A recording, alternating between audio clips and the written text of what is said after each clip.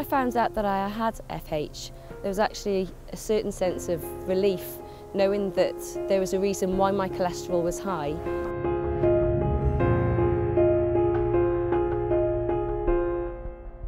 Familial hypercholesterolaemia is an inherited condition that causes high cholesterol from birth, and if this high cholesterol remains unidentified and untreated, it can predispose an individual to premature coronary heart disease.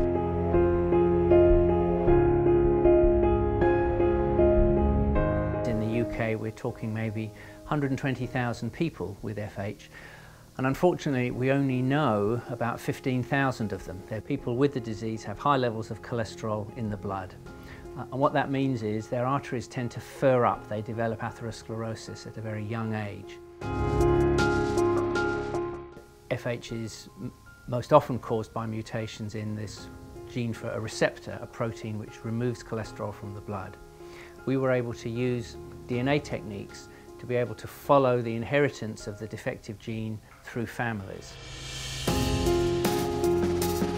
There's a history of heart disease in my family. My dad died when he was 41.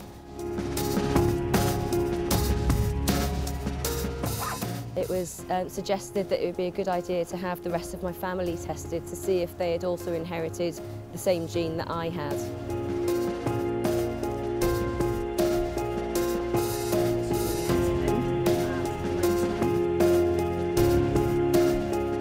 Happy now that my son will be screened, and if he does have FH, it'll be identified at a young age and he'll receive the same level of care and treatment that I've received.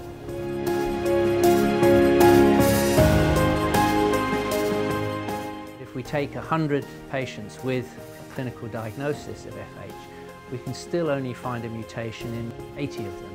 So 20% of the patients, we don't know what the cause is. And we're very keen to find out what that is.